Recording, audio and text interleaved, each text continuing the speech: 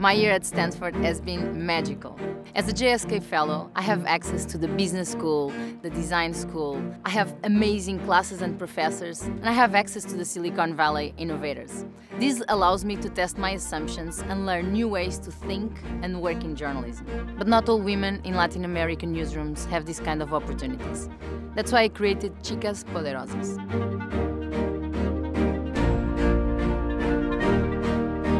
Chicas Poderosas is a network that matches mentors with women journalists across Latin America. We bring technologists, designers, entrepreneurs, and leaders to help them grow and bring innovation into their newsrooms. Already, we have created 11 events across Latin America. It's time to take Chicas Poderosas to the next level. And to do that, I want to train the future ambassadors of Chicas Poderosas. This will be women who will take a leadership role in their communities by organizing local Chicas Poderosas events. It's about time for Latin America women to take their future into their own hands.